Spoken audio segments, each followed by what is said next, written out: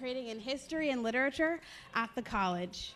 And I'm a member of the JFK Junior Forum here at the Institute of Politics.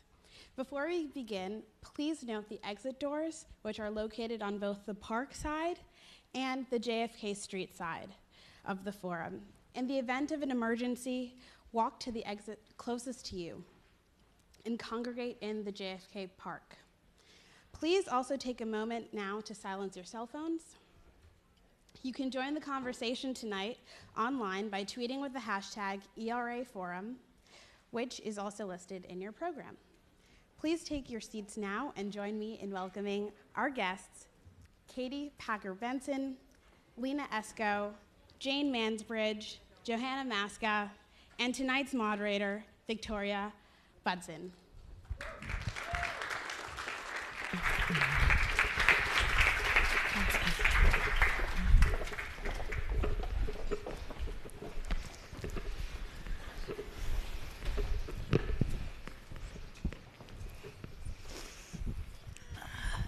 Kezia, thank you so much, and thank you to those of you in the audience who are with us tonight.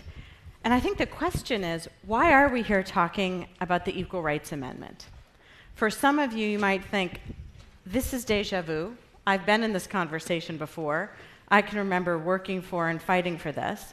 For others of you, you may think, don't we already have equality?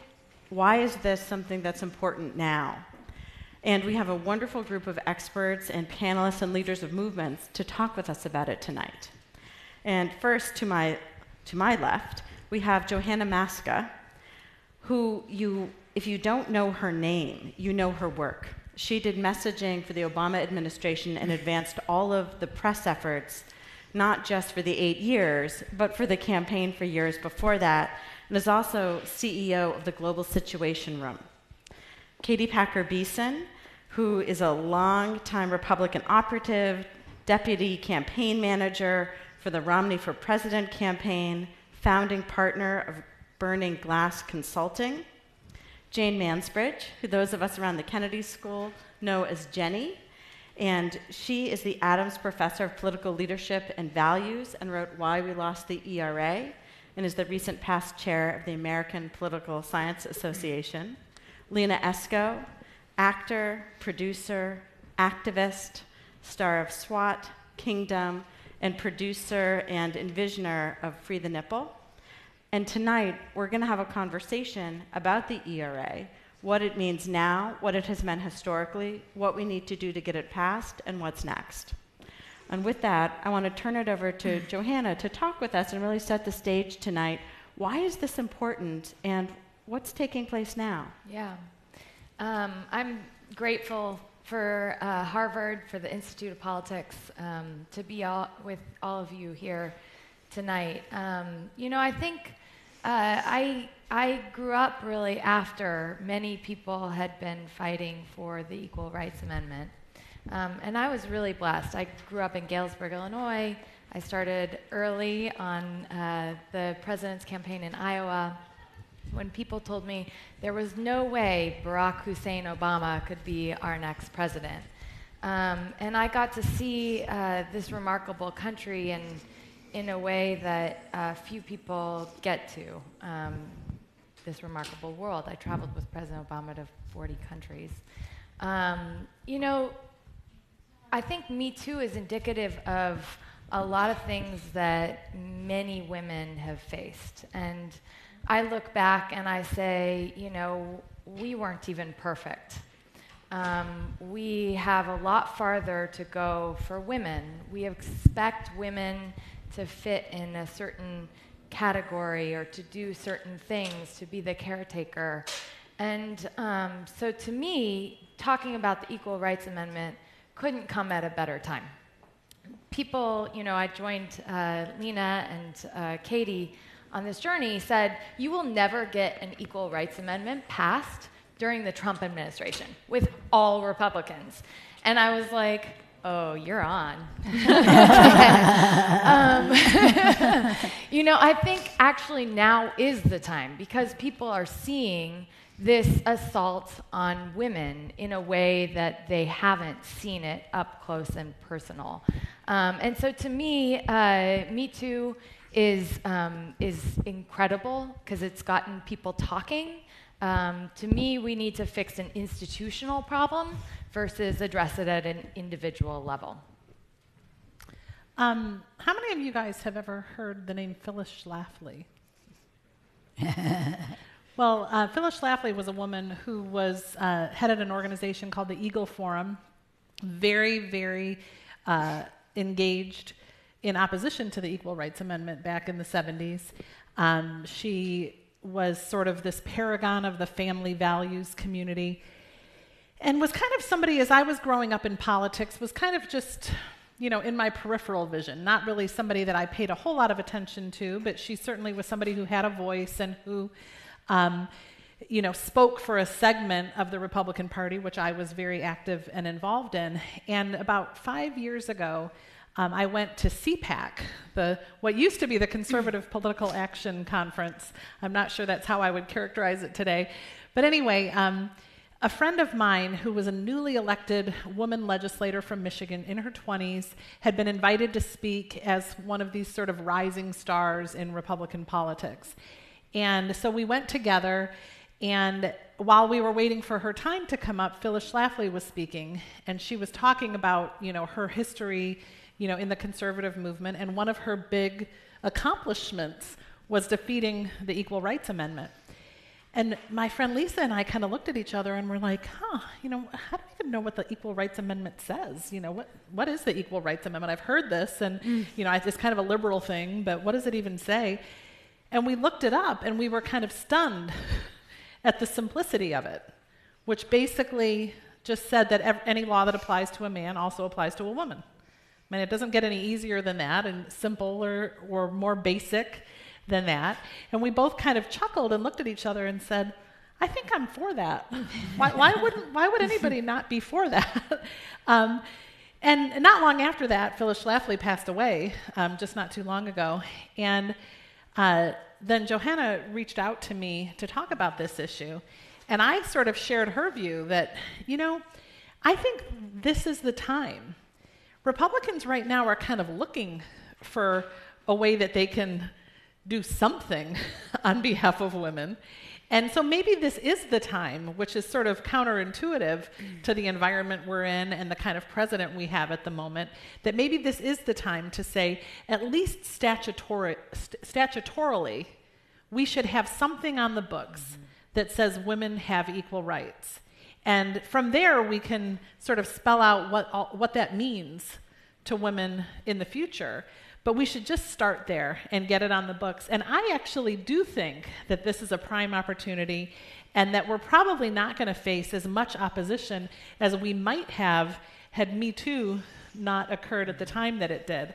So I'm really excited about the perspective. And again, it's not something that was really on my radar, but as I've studied it and learned more about it, I think it is really critically important as sort of a base mark or a baseline and a place to build from. Jenny, can you talk with us a bit about the history of why we're still talking about the ERA and why it didn't pass the first time around? Well, yeah, my book was called Why We Lost the ERA.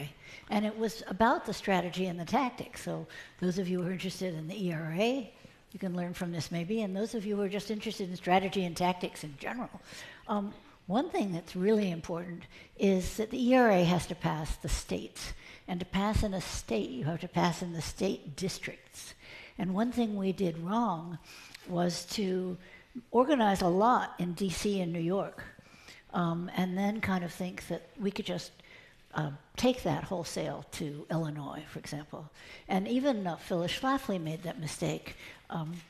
When she and her troops moved into Maine, they took with them their entire tactics from Illinois.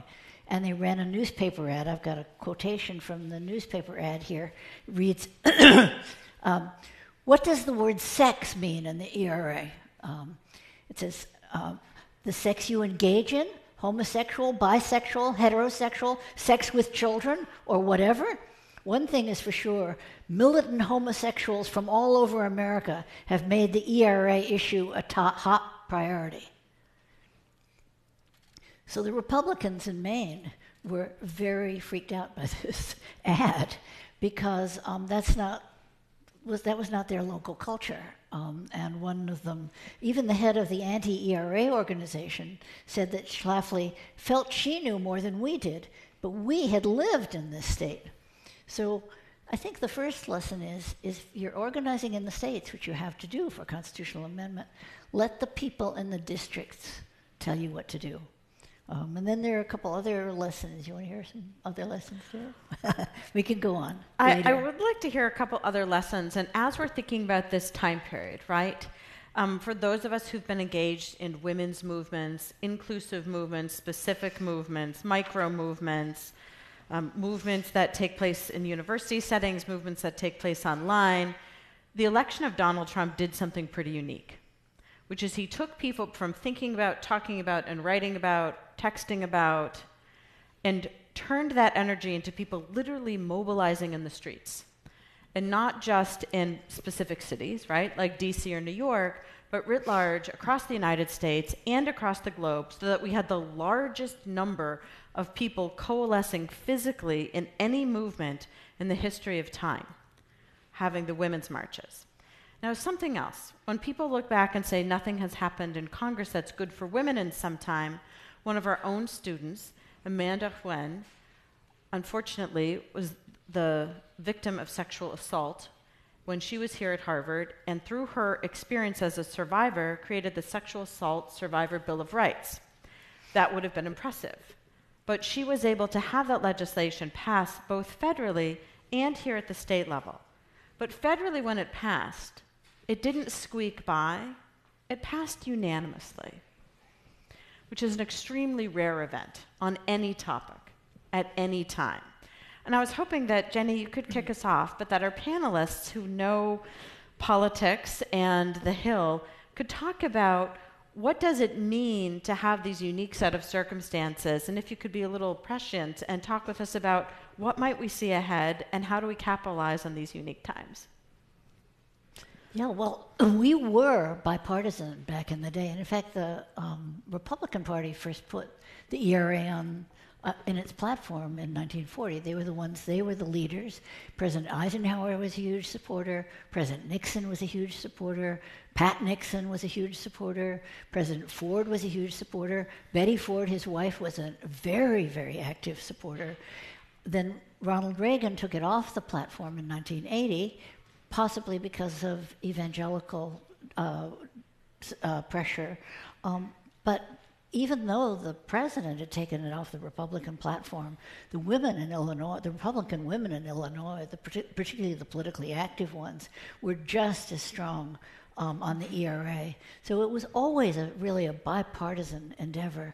And I think that the Sexual Assault Survivors Act shows, the fact that it could go through unanimously, shows that maybe, not necessarily, but just maybe in these highly partisan times, if you take something like that bill or the ERA, it might be that that could cut across the polarization that's driving all of us crazy and be one of the binders. It's not necessarily 100% in the bag, but I think we get an indication from that bill, that 2016 bill. That was very recent.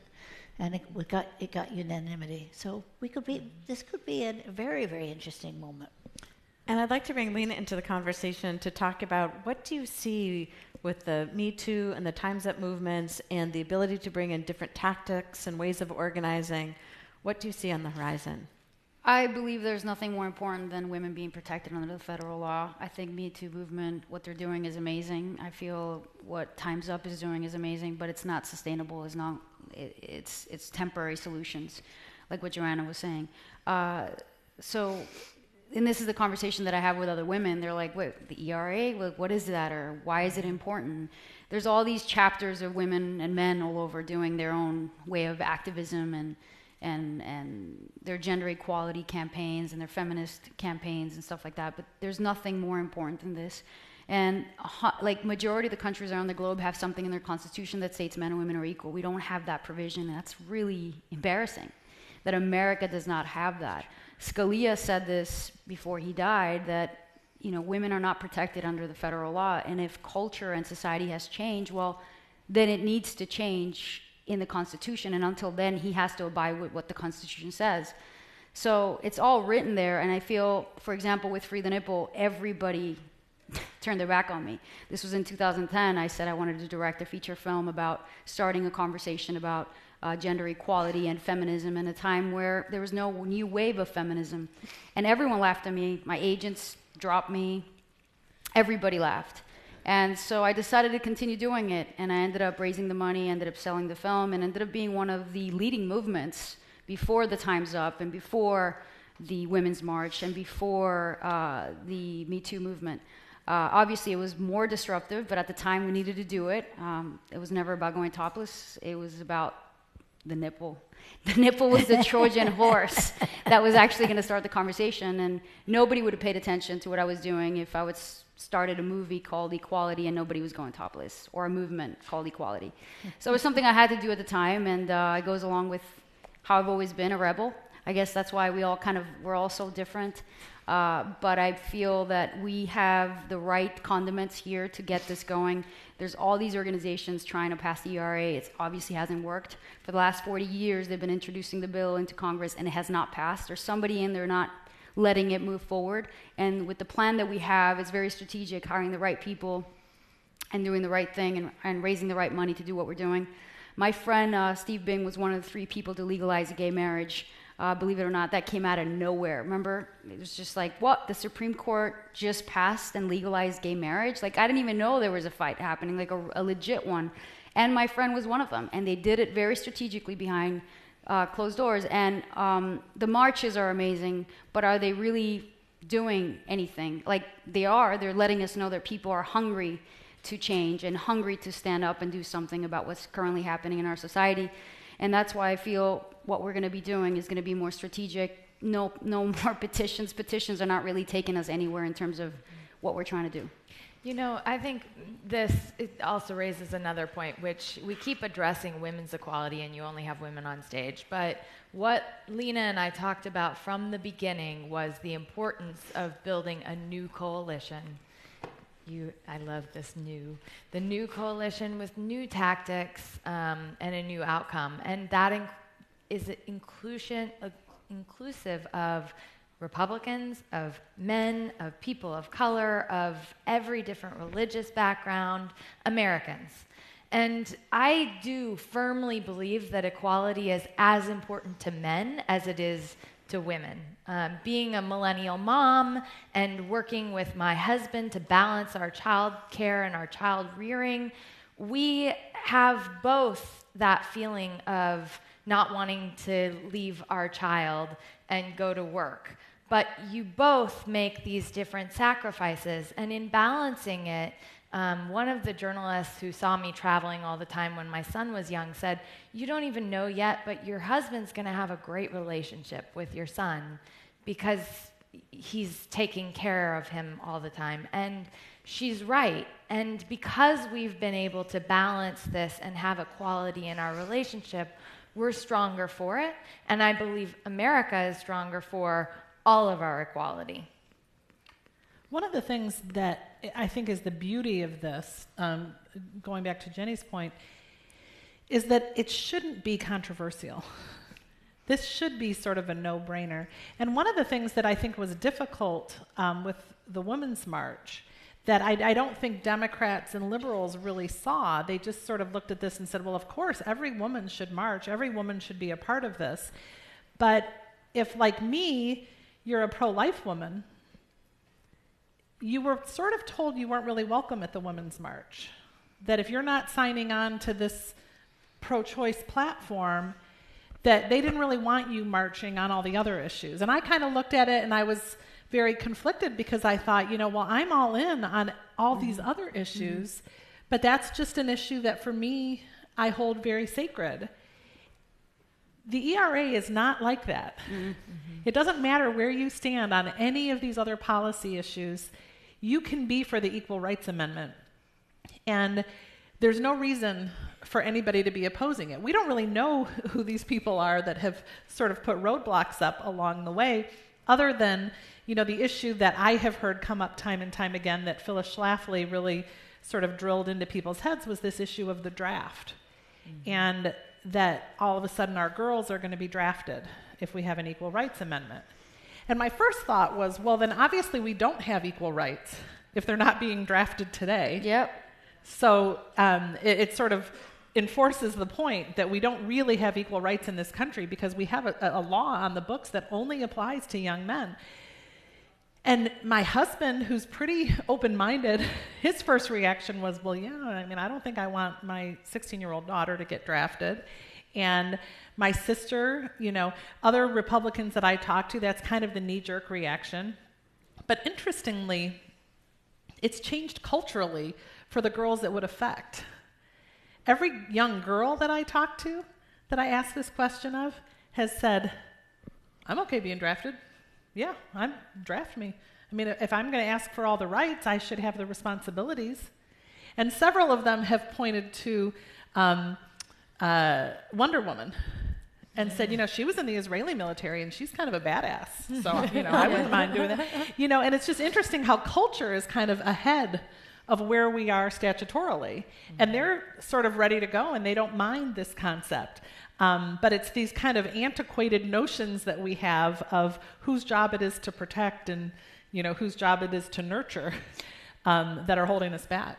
What Katie was saying real quick about the exclusion of the Women's March, it is a big problem in a lot of these movements and feminist movements in the past, excluding men, excluding people, pointing fingers, when at the end of the day, we are also part of the problem. And this is why movements, female movements, feminist movements have never moved fast forward enough, is because women tend to be competitive, women tend to be jealous, women tend to be catty, and they get caught up in that. And that's something we need to completely push out. And Free the Nipple was always about men and women coming together for gender equality. And what we're doing here with the Human Campaign, it's the same thing, inclusion of everyone. Yeah, and I just met these folks this morning, and I can tell you the synergy that I felt and feel at this moment is very strong. I think that this is catching a wave. I think this is the right moment. I think people are so tired of the polarization and longing for something that can cut right across it, and I don't see why the ERA couldn't be that. I've got a little footnote on the draft thing, which is that the women who promoted the ERA last time didn't pick this up because they didn't want to pick it up. But it is the case that there's something called the doctrine of military necessity in constitutional interpretation. And it means that, for example, our military forces don't have the same First Amendment rights that just plain civilians do, because the Supreme Court has got something they call deference to the military. Doesn't mean that the military can do anything they want, but within a certain... So if the military were to decide that it wasn't militarily good to draft women, the Supreme Court would not intervene because of this long, long history of Supreme Court interpretation. So that's just a kind of footnote on the draft thing. The military could say, it's not right for us, and then the Supreme Court would go along. I do think it's interesting. I know, when I talk to people, I think we're having a whole conversation about service to our country and, whether we should consider, the importance of service, whether it's Teach for America, AmeriCorps, Peace Corps, and military service, and whether, that could be a way, again, to unite people, to bring the country together and allow us all to have that conversation of what is, so fundamental to America, which is, our values, our country, and so you're right to the point of, when someone says, oh, my son's going to be drafted, but a daughter would not. Is that right? I think a woman has as much to offer in service as a man, and I may, have a son who would rather do Teach for America, where I have a daughter who wants to be on the front lines of the military, and I think that's okay.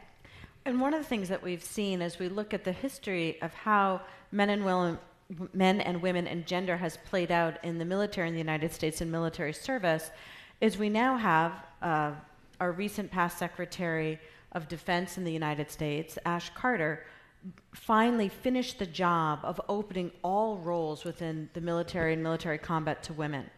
And so service, in addition to obviously women should have the right to fully serve their country in whatever way that they would choose, but we also see the military acknowledging the importance of fully utilizing all of our talent, and not just 49%.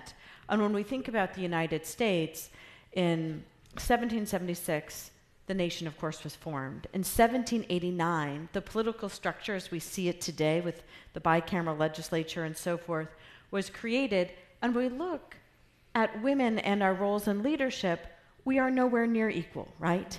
If we want to look in the public sector, women hold roughly 20% of the seats in Congress, both in the House and the Senate.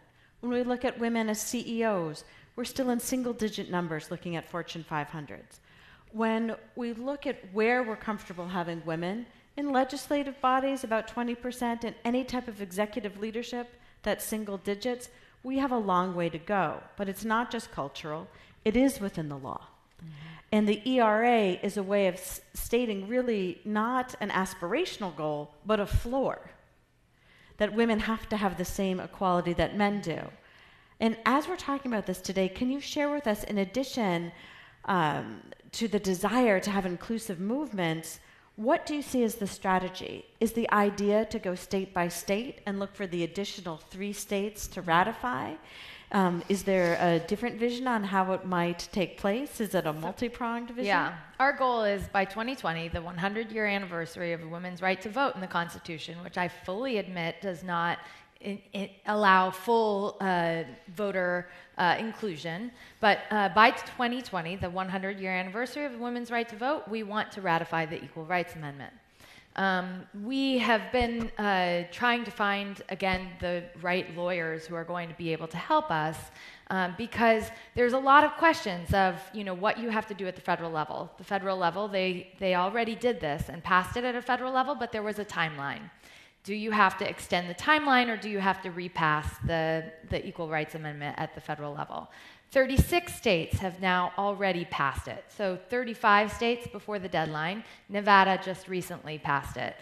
It's already pending before many state legislatures. Virginia recently, there were folks who went into the legislature and tried to get this passed, and they said, well, it's not at the federal level, so you have to take it back to the federal level. But there wasn't, there isn't, a lot of sentiment against it in Virginia based on the telling of the news articles. It was just, this isn't the process procedurally.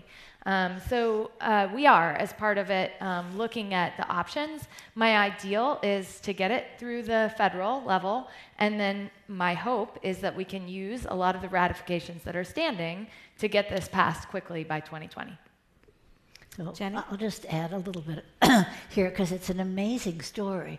After the ERA came to the end of its deadline in '82, everybody just said sort of, well, that's that, and it became history. Why is it back now? And the story is amazing. There was an undergraduate student at the University of Texas who was writing a paper in a course on the ERA, and he was sort of digging around and whatnot, and he found this amendment that had been proposed by James Madison back in, whatever it was, 1789. And it had gone up to the states and had gotten about 5 or 6 states ratified. And then for one reason or another, it's sort of like they stopped. It was an amendment that said if you passed a pay raise in Congress, you had to have a roll call vote. Oh, right. It was a pretty procedural thing. Mm-hmm. And he got the bit in his teeth, and he said, I'm going to try to pass this amendment. And darned if he didn't spend the next 5 years of his life going around from state to state, getting all these states to join in on what was called the Madison Amendment. It passed. He got all 38 states. It became the 27th Amendment to the Constitution of the United States. And it was totally uncontroversial.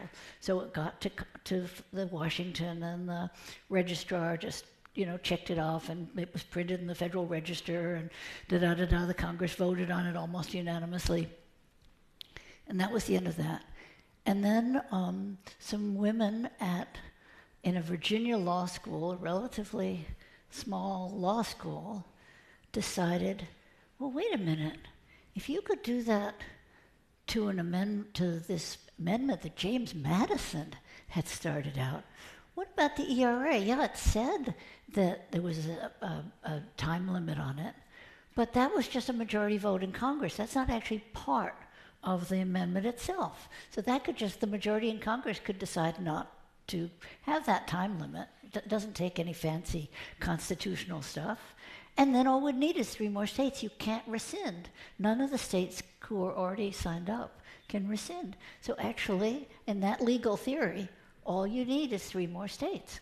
And if you got 3 more states, so this crazy Madison Amendment was the thing that opened the door to the ERA to walk right through. It's a really fun story to me because, here I am teaching courses and stuff like that. The idea that someone could do a paper in one of my courses and have it turn into the 27th Amendment of the United States, it's really great. And then to have that turn into a possible ERA, that's a big door to walk through. Yeah. It certainly is. As we're thinking about the next steps, Lina, could you share a bit for those who are here today and for those who are listening, if people want to get involved, how should they do that? We have a website, thehumancampaign.org. We are in the process of raising money. It's a 24-month campaign, as Johanna said, and we're hoping this will happen by 2020 when it's 100 years since women first won the right to vote. Right now, this is not about us, it's about everybody else. Everyone is involved. This is not our thing, this is everyone's thing. And the website would be the first step, I think, right now. I think we're in the beginning process of getting to where we need to get. And the money that we're raising is going to be to hire lobbyists, First Amendment lawyers, Republican and Democrat people who work for us, basically, for the next 24 months. There's been hundreds of cases since the ERA died in 1982 where women have gone all the way up to the Supreme Court, and the case has never moved forward. And they've lost it because it always goes back to the 14th Amendment. And the 14th Amendment is not in our favor. So we keep losing over and over and over and over and over and over. So hopefully the ERA will be the 28th Amendment by 2020. One other thing that I would just add to that is just talking about it is a really important thing. One of the things that we've all been talking about is that as we've talked to others about it, there's sort of a general sense of apathy about this issue. A lot of even women say, well, I feel like I have equal rights. Do we really need a constitutional amendment to have this? And so just raising awareness, and when you see articles, kind of sharing them with your friend group and your family, and just sort of ginning up the discussion, I think is really important to what we're trying to do. The campaign with the Obama campaign, early Iowa, our motto was respect, empower, include. And a lot of the volunteers would come and, give our teams really good ideas. And we would empower them to help and do that idea. And that's, I think, again, it's the website to connect, and we're all open to connection and those ideas of how we can further the discussion. But as I said to Lina and Katie, we were talking early, if at the end of this campaign, it was anything about those of us on stage, we failed. It's like the Obama campaign. If you would put David Plouffe, David Axelrod, and President Obama on stage, it would not have been representative of what we built, which was energy from every generation, energy from every different background, coming together and bringing about change. And that's the goal of this. And as we're having this discussion, I'm going to have our panelists talk just a bit more, but this is the moment that if you have a question, please join us at the microphones. We have 4. There's 2 down here. There's 2 on the loges. Feel free to go up to any of them to ask a question. Our practice in the forum is that whatever discussion we're having, you can ask any question that is about the topic that ends in a question mark and a single question, please. So while people are coming to the mics. A lot of rules. Yeah. So we've heard a bit about the human campaign and sort of the people. We've heard a bit of some of the values within the Obama campaign and how that can be applied. Talk to us from the Republican lens. This was a Republican issue. This came out of the Republican Party. How do you see weaving this back into what has been so closely identified with the party that then really got separated off as kind of women's issues rolling away from what had been firmly begun there? Yeah, I think that the early ERA that Jenny talked about was not so kind of wrapped up in reproductive rights, in sort of the sexual revolution, the Gloria Steinem era, that was all sort of kind of circulating in the country back in the 70s. And what happened is during that time, it kind of got rolled into that silo. Right. And that became a threat, not only to many men, but it also became a threat to sort of the traditional values community. And so they viewed this as part and parcel of the sexual revolution, and that they needed to stop the Equal Rights Amendment because it was going to mean, gay people flagrantly, presenting themselves in society. It was going to mean, transgender bathrooms and, all of these things that were kind of stirred up to scare people and make them fearful. And I think the important thing today is to separate it from the controversy and make this just about basic rights and basic protections in the Constitution. And I do think that there are many, many Republicans who are very open-minded on a lot of these issues that were very controversial back in the 70s, and not so scared of this kind of element of the Republican Party and the conservative movement as they were before.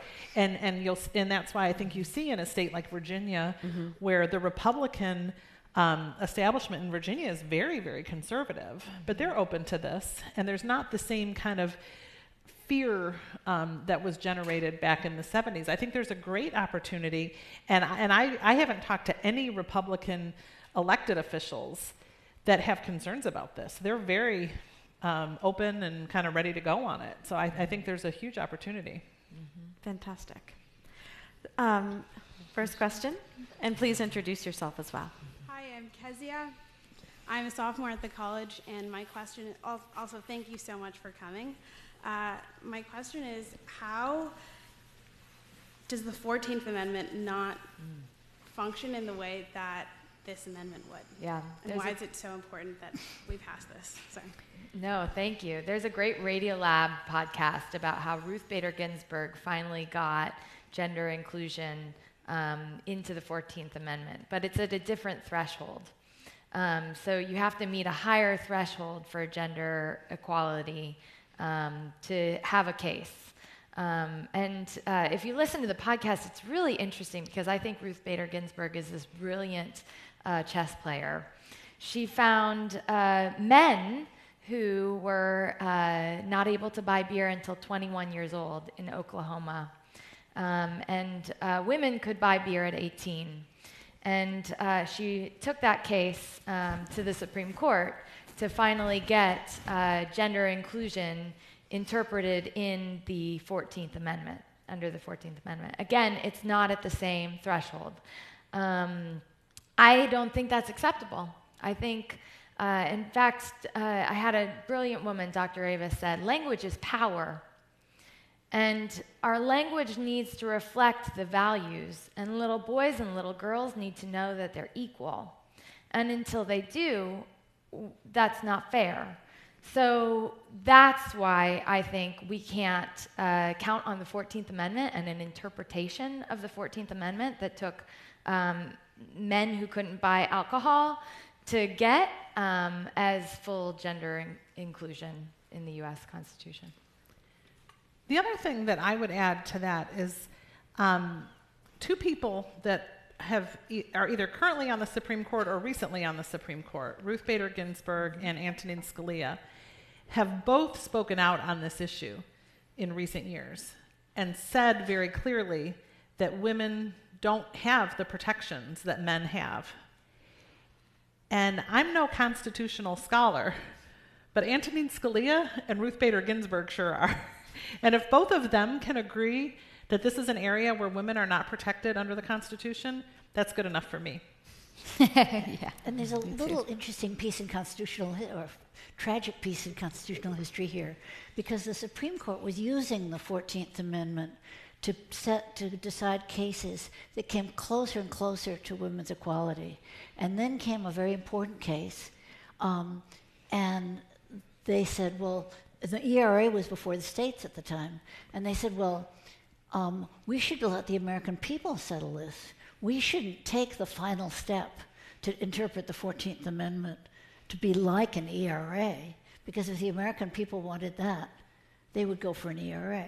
So the actual fact that the Equal Rights Amendment was in front of the states, being ratified at the time, meant that the court stopped interpreting it could possibly have interpreted the 14th Amendment to give equal rights to women, but it stopped short because, ironically, the Equal Rights Amendment was out there in the states. So the court stopped short, and that's where we are.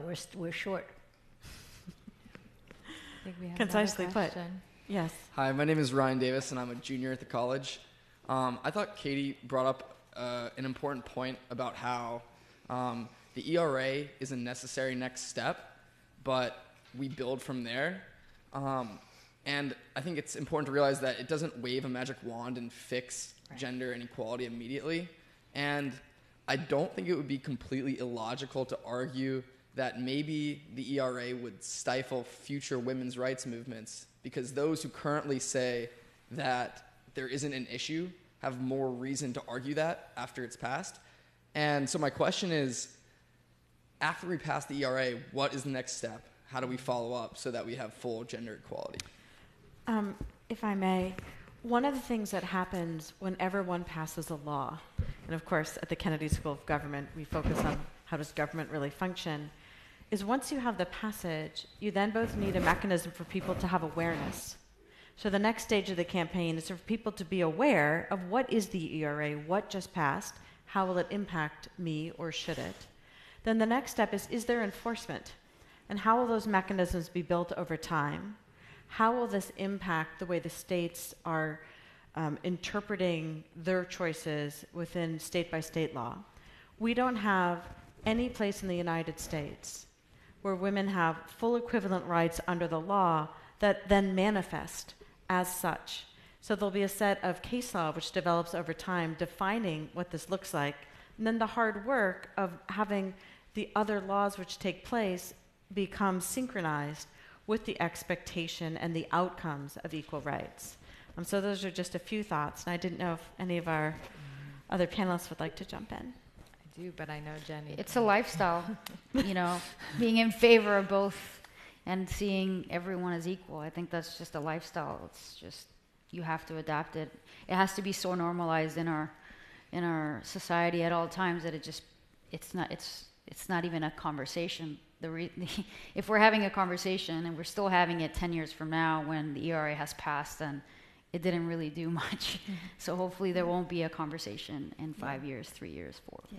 Maybe the history of it, yes. Well, it's easy to sit in Boston, Massachusetts, or in Washington, D.C., or in New York City, and just assume that everybody presumes that we're all equal.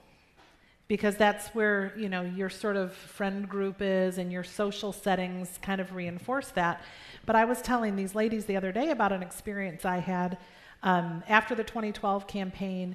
The Dole Institute at the University of Kansas hosted an event for kind of the operatives from the Obama campaign and from the Romney campaign. And I was there representing the Romney campaign along with a guy who's now my husband. But at the time, we had been the 2 deputy campaign managers for the Romney campaign. And it was a 2-day thing, and it was so interesting. The first day, all these young girls came up to me and said, it's so great to see a conservative woman at a high level in politics, to know that, maybe that's something I could do someday. And I felt, wow, I'm really inspiring these young ladies. And, felt so proud. And then the second day, a gentleman walked up to me, and he was probably in his mid-60s, and seemed like a nice enough guy. And he said, you made some really good, powerful points. And I said, well, thank you. And he said, but you should let him talk more because I think he could make them more powerfully. Oh my gosh. And I kind of looked around to see if I was being punked because I thought, who would even think that, let alone actually say it to me? I mean, I felt like I wanted to slap him. And, Rich, kind of made a joke like, oh, well, I'm just the arm candy. She's the brains around here, But I almost felt embarrassed that he felt like he had to kind of come to my aid. But that's the environment that we live in, that there are people that think that way. And, people of color experience this all the time. Women experience it an awful lot, that there are people that just think that they're better.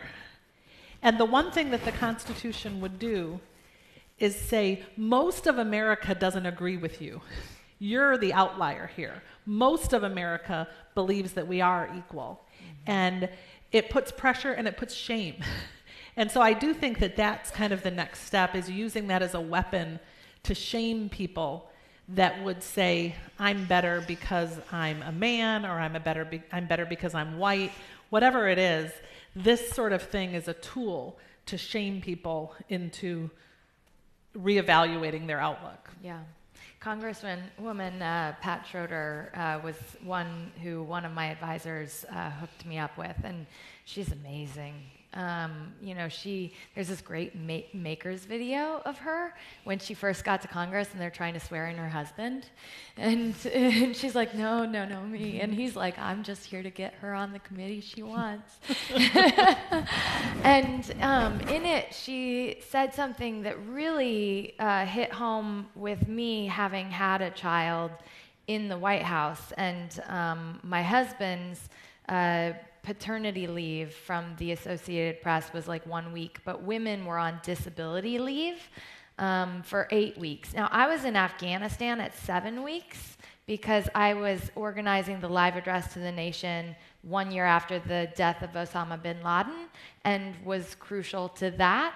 I would have loved had we had equal leave, and because we were both bringing a child into this world, it would have been more equitable. And so, what she said was, it's almost like, for a while they've been like, you go, girl, you go do it all, but, that's the end of it. And I think we're not going to help you. Yeah, we're not going to help you. But I think, now it's even an economic issue, which if we reframe it in that way, even if you just look at the future of the Fed predictions, we need women fully engaged in this economy. And I think, it's important for men and women to have that opportunity. So I think the time is right. And I know when I read Jenny's book, one of the things I thought was so interesting is she said, maybe in 10 or 20 years, the environment will be right to revisit this. And her book was written in 1986. So I think we're overdue.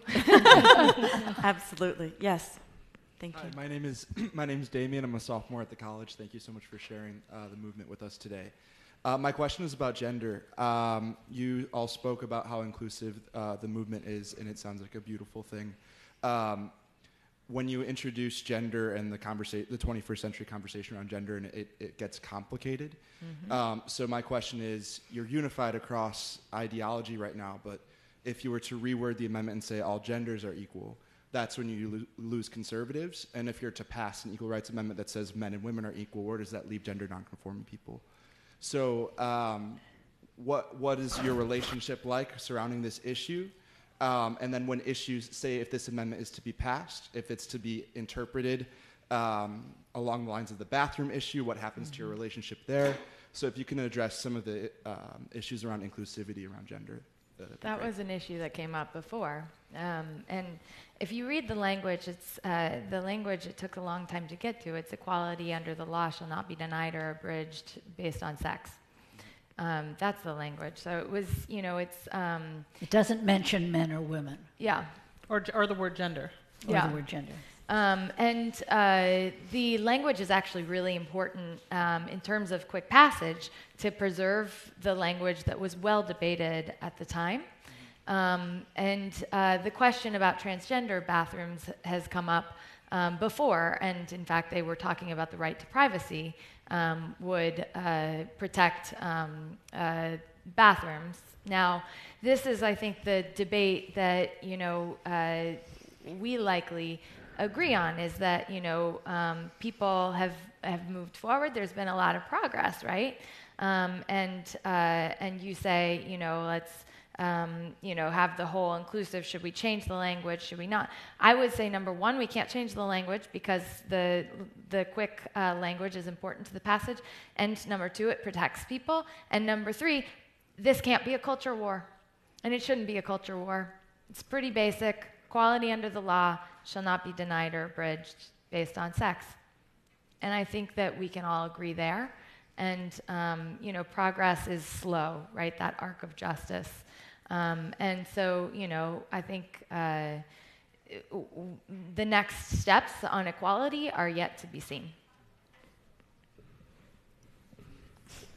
Sorry. I didn't mean to. Well said. Covered it. Well said. Yes. So great to see all these guys here at this I know, discussion. I love this. So my name is Nikhil Patel. I'm a student at the business school, and my question relates to businesses.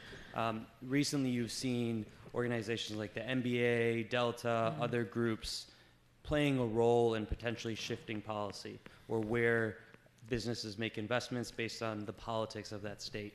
What kind of role do you think businesses can play here, and how do you activate those leaders?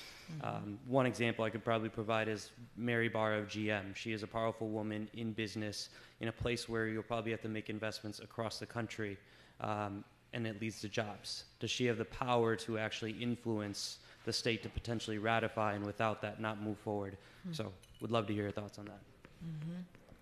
I think that this is, again, an issue that there should be nearly universal support for. I mean, any sort of educated, thinking individual should look at this and say, this makes sense, and there's no reason to oppose it. Mary Barr is a great example.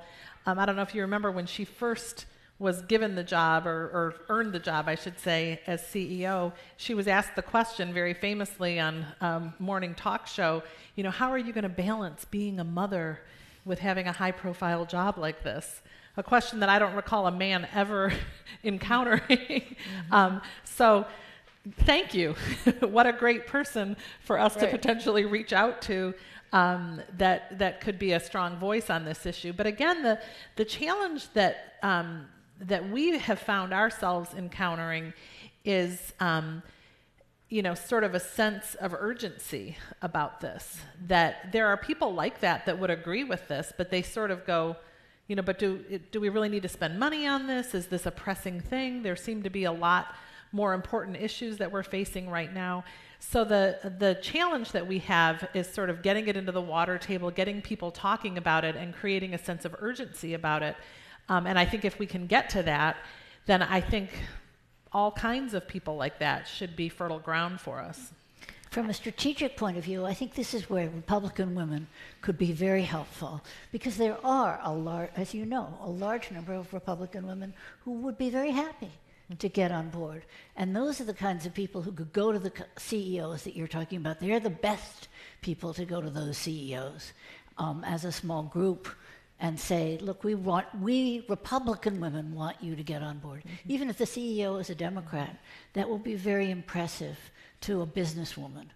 A bipartisan, nonpartisan campaign is definitely more in the interest. And I think you're seeing, I know WeWork said by 2020 they're going to have 50% representation. You're seeing a number of organizations step up and say they want gender parity, they want inclusion. Those things are really important, and so we certainly want their support. We'll take any of their support, but to the extent that we see companies and we see athletes and we see people, stepping up, I think it's because there's a void in leadership in, not having the leadership that we want right now at federal level in some cases. And so I guess we're the leaders that we're waiting for, right? We just need to do it. And we've seen some really strong examples, for example, here in Massachusetts, where the business community coalesced around things like the recent pay equity bill and really led and gave an example where no CEO wanted to be left off that stage and doing something good for women.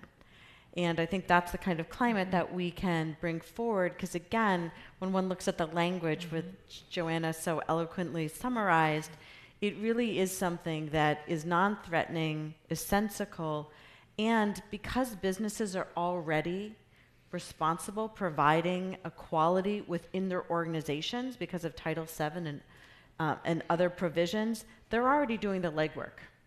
And this in some ways would require organizations and entities outside the business community to catch up.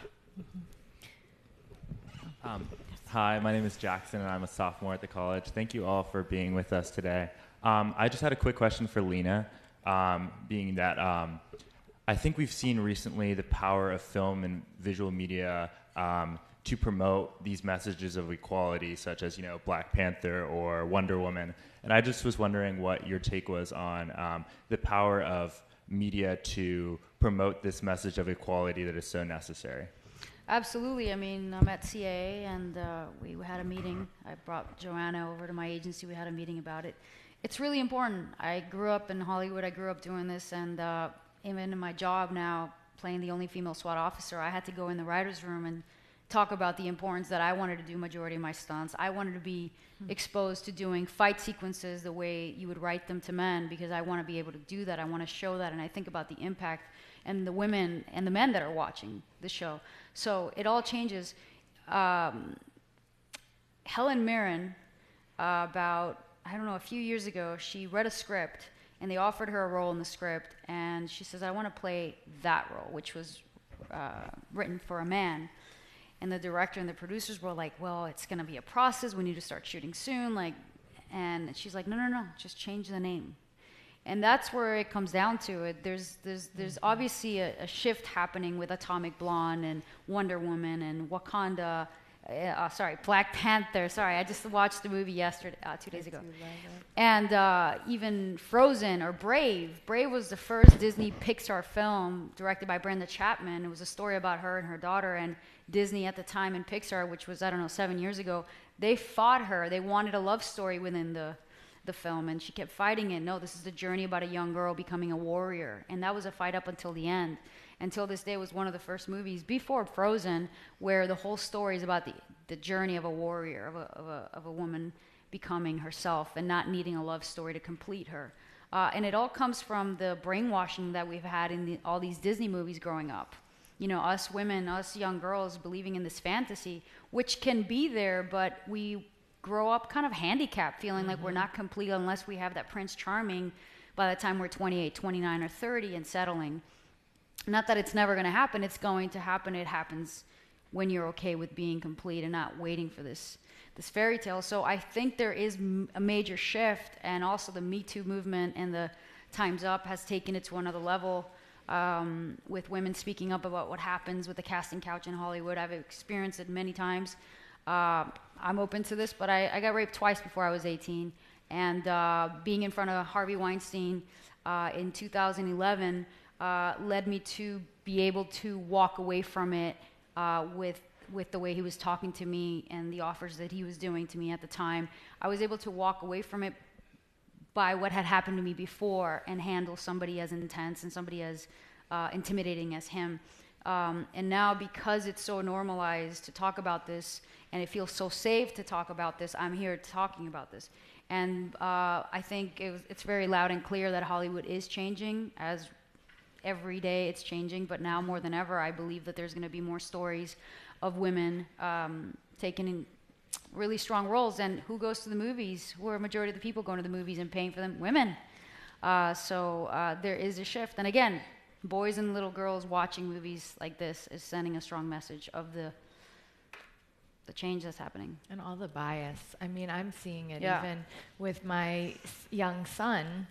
My husband at one point was like, he's got all these girlfriends who he's fond of, and he's like, oh, they're all going to be fighting over you. I'm like, do not continue the narrative of women fighting over men. That is completely disgusting. But that's the whole thing. Like, you watch these movies like Wonder Woman, like that first opening sequence of Wonder Woman had me crying. It wasn't like the rest of the movie. That sequence of all these women warriors fighting each other and training each other, I was like, oh my God, because you've seen men kick ass forever. All these action movies, it's always men. It's like boring, cliche. Now you see women like Atomic Blonde, Charlize Theron in that movie, or Gal Gadot and Wonder Woman, and I'm like, oh my God. And I'm sure it sent a really strong message to executives in Hollywood being like, okay, let's start putting women in these places. I mean, look at Black Panther. You had all these women running the whole army around Black Panther. Well, and if you haven't watched S.W.A.T, she's a total badass. So let's not forget about that. It is true. It is actually to our benefit that we have a total badass to partner with.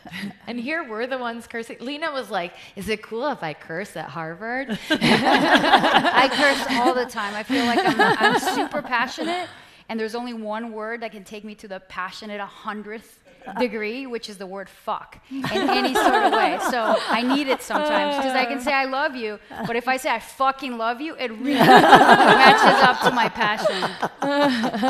So Well, thank you so much. thank you. And our last question for the evening. Hi, my name is Brinkley. I'm a freshman at the college. Thank you for being here today.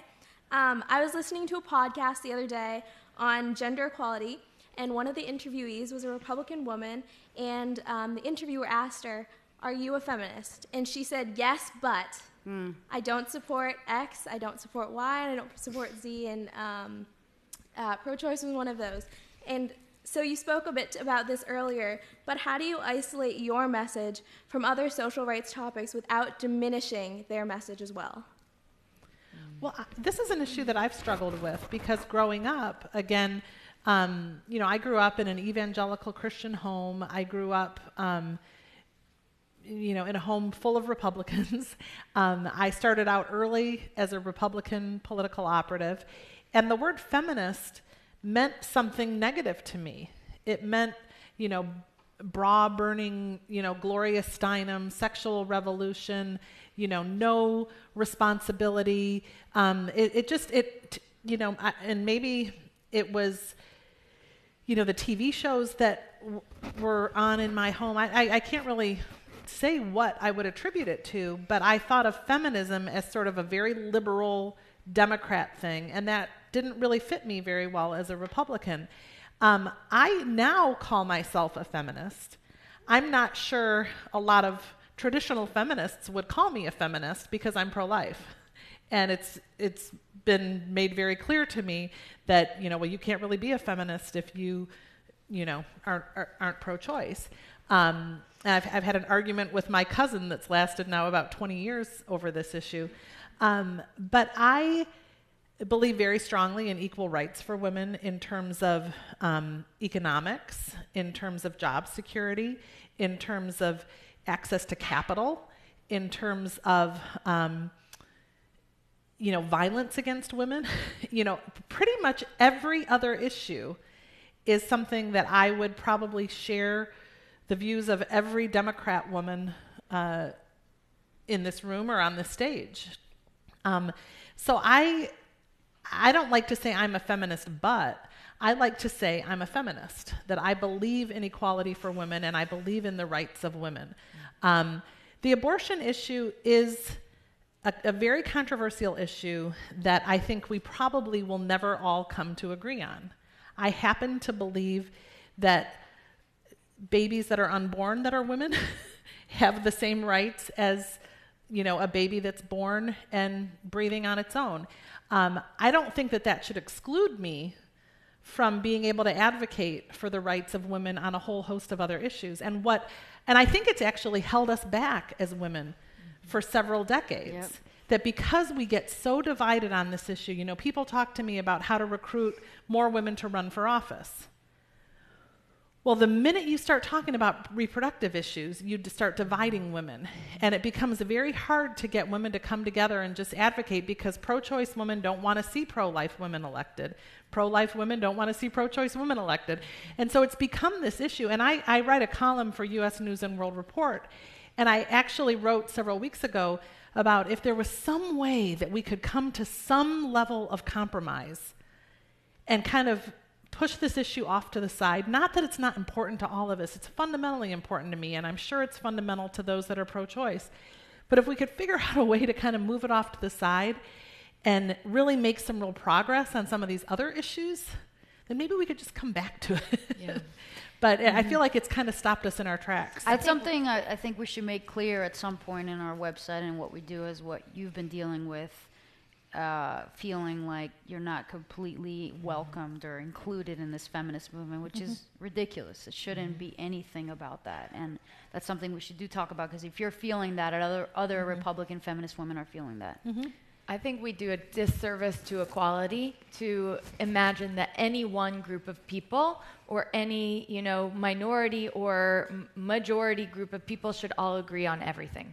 And I often say, when we get to true equality, people will be able to bring their own experiences to the table, and we have the ability to listen and have empathy and understand and bring about the right change that's the majority, the democracy dictates. And so, to the extent of, how it's been polarized, I think, unfortunately, too often in politics, we let one side dictate the other. And so we lets these things get defined as, oh, you have to believe all of these things or you're not a X.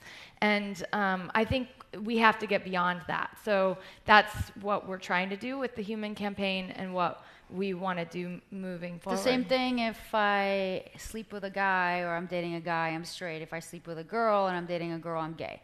Like, why do you have to, categorize people? Why? It's natural. It's interesting. There's an interesting podcast on categorization of people, and it's actually built in your brain that you categorize, and you have to, again, to fully understand, you have to have the empathy to listen to the other side. And I think we were talking about this before, but our own parties do it all too often, where, we will say, oh, we're so open-minded, but we're not going to listen to anything that they say, right? And I think we have to get beyond that if we're going to really lead the dialogue about equality. I'd like to thank everyone so much for participating in this conversation. First, I want to thank our panelists so much for sharing their perspectives, their expertise, the different worlds from which they come, all coming together to see if they can achieve something within 2 years. Well done. I like the timeline. Yes. You set a deadline. And Lina, could you just share again the website so if people want to go to it, they can? thehumancampaign.org. Wonderful. And I want to thank our audience and all of the people who took the time to formulate and ask a question and to do it in such a lovely way. Thank you and good night. Thank you, guys. Thanks, guys. We're fired up. We're ready to go. Yeah. I'm fired up. Doesn't this feel good? Well done. Don't you think? I think. Oh, man, Very nice. Yeah, let's do a photo. I'm used to this.